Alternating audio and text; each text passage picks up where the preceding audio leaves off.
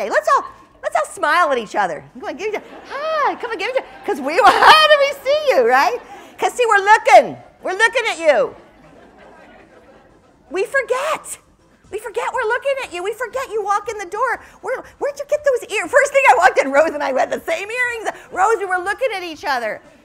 You can't get by, so we're looking at you. That's number one. We're looking at your face. We're looking at that smile. Everyone that smiles, it's a gift. If you say my name, if you say a name of someone that may be a new hire, it's a bigger gift, because when we say someone's name, inside they have this little cheerleader going, they know me, they like me. Yeah, you're giving a gift. So not only are you looking at how you see the world, but now the world is looking back at you. And the first question I will ask then is, what do we see when we look at you? So how do you show up? How do you show up every day? Because showing up requires a lot. So you heard I worked with Ralph Lauren. Back in the day, when we sold people blouses that you had to iron, I was so happy. I loved selling you. Women don't iron anymore. We don't iron. So what do we wear to work? How do we look at work?